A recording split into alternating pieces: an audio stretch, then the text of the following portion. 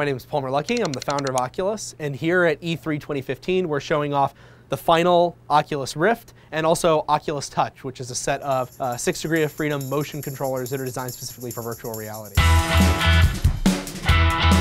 We built a new demo for Oculus Touch showing this off that we call Toy Box, and we'll be showing it off for the first time to the public at E3. Toy Box is our internal prototyping testbed that we use for developing our controllers and working with input. It's a multiplayer experience. We're both standing in a room virtually together, even though we're actually in separate rooms.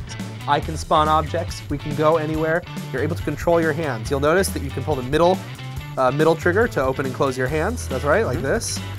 You're able to point your fingers by sticking them out. See this? You can point at things.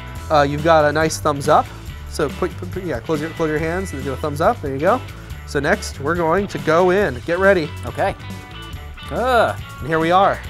This is Toy Box. This is great. All right, we're gonna go battle some tanks. All right, let's tank battle.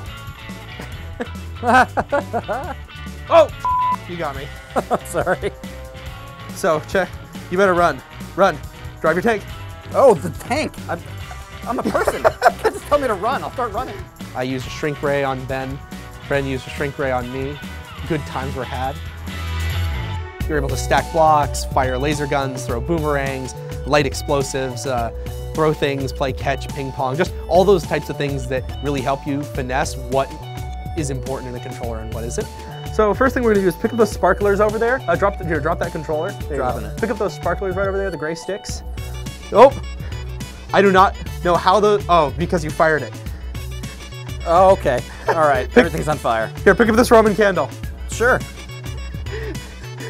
You had to goof it up, Ben. So here, you can try the lighter. Sure. Just grab it and then flick it open. Flick it open. Yeah, you take it and then you flick it with your hand. Flick it. Aha!